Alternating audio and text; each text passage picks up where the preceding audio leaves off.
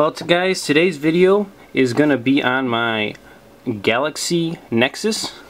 This process that I'm going to do also works on the Nexus 7. This bad boy right here. Sorry, it's upside down, hasn't rotated. There we go. So, process should work the same on both devices very, very well. And what it is going to be an install video, and we're going to be installing Elemental X. Now, this is a brand new ROM, and it is actually put out by Nitroglycerin33, who is an awesome developer, and actually is now ending his Eclipse ROM line, and he's starting this new line of ROMs called Elemental X. So let's go ahead and let me show you guys some of the features on this ROM, which are really, really cool. So let's go ahead and get into a little bit of a review, and I'll show you how to install it. So let's check out our pull downs.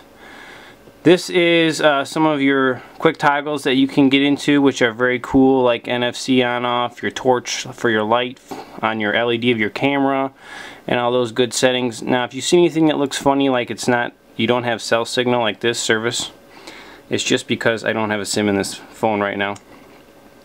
So let's go ahead and check this out here. We have your About Elemental X. Again, like I said, this is by Nitroglycerin33, an excellent developer. Please, if you guys feel like it, I mean, go ahead and give this guy a little donation for this ROM. He does excellent and very hard work on keeping these devices running really cool, and lots of updates on these ROMs.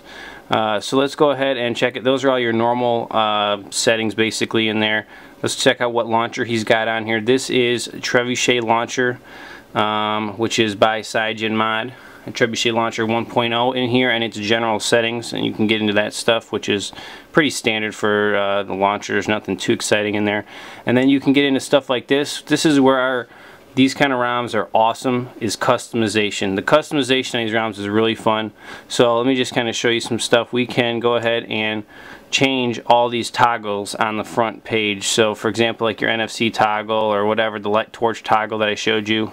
The torch toggle that I showed you right here, torch toggle, you can actually go in here and change its order by just holding it down and dragging it up.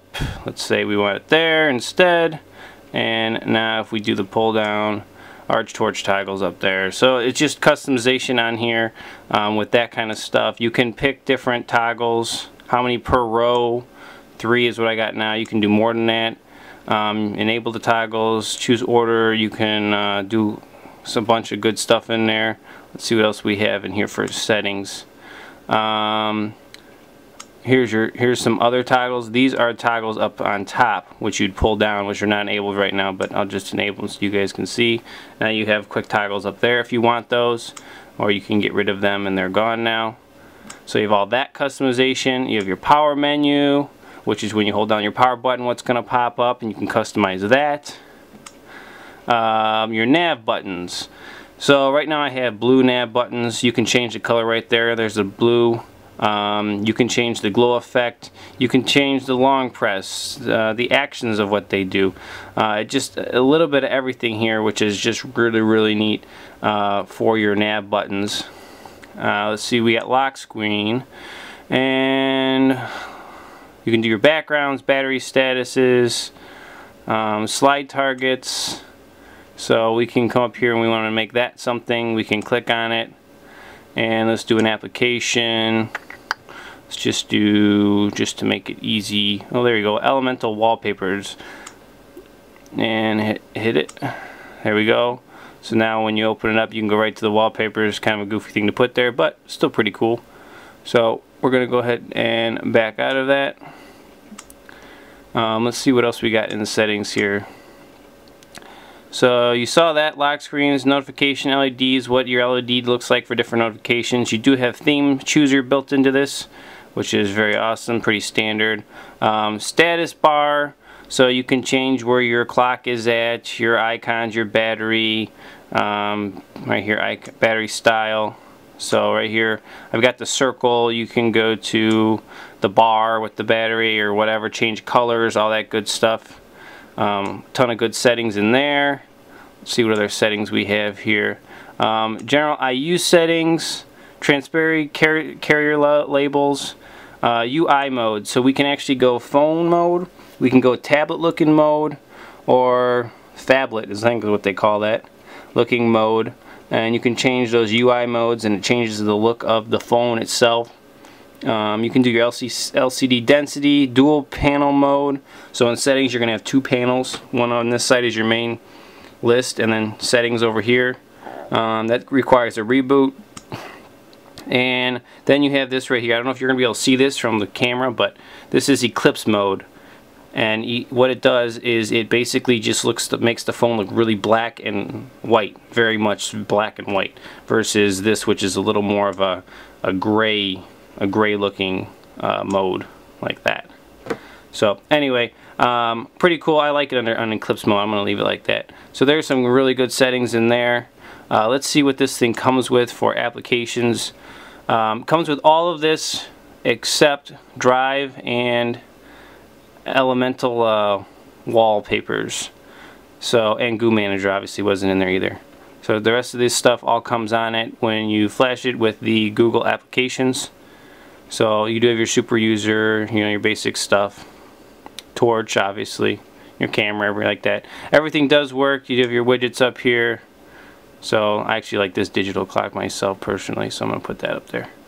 So you have all those goodies. Wallpapers, I'm going to give you guys links to everything you're going to need for this, for the Galaxy Nexus or for the Nexus 7. I'm going to put links to both of those ROM forums down in my video description below, along with the link to getting these Elemental X wallpapers. So let's actually go and check those out really quick. There's some pretty cool stuff in here.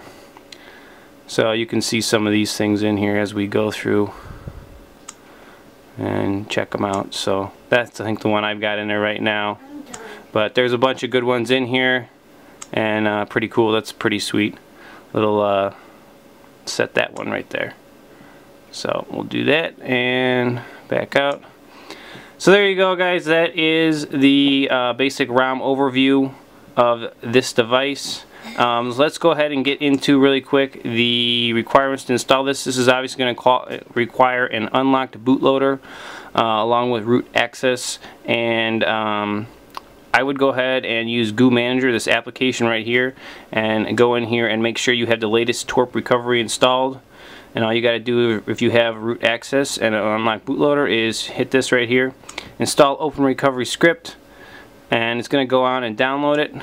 And this just makes sure that it downloads the right thing, which this is going to be for the Toro. And then you just hit yes, and it will install the newest recovery. So it's going to go ahead and download it and install it. Once this is done installing, you can actually use Goo Manager to reboot your phone into recovery, or go into it from bootloader mode. Either way, it really doesn't matter. Or some ROMs will have a reboot to recovery option built into it. So right here you can see it is downloading, and it's going to go ahead and install right here. Alright, there you go. Recovery is installed and we are good to go. So I'm going to see if this ROM actually has a reboot. Yes, it does. So we're going to do reboot, and we're going to reboot to recovery and go ahead and show you guys how to install this using Twrp recovery. So let's let this boot up. Alright, so Twrp recovery is booting up here, and you can make sure you're on the newest Twrp recovery, obviously, or Team Win Recovery project. So let's let this thing load. And there we go. And I think this is the newest version. That's what I just downloaded and installed right here. It's version 2.4.4.0. You're going to obviously want to make sure you have good battery life before you start this process. First thing I would do, whatever ROM you're on, is I would go ahead and do a backup. I would set the nickname, type in whatever you want to type in there, and slide across and do an Nandroid backup. It's probably going to take you about 5-10 minutes to do that.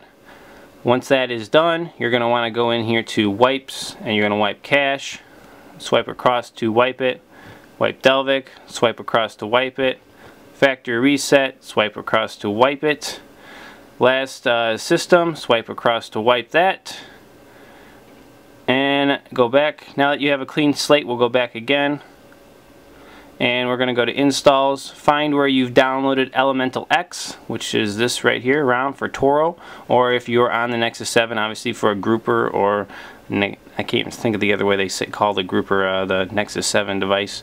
But go ahead and make sure it's listed up on top and then flash it. This process right here take about 2 minutes to flash, and then we're going to flash the Google applications. So let me just pause here and we'll come back to it.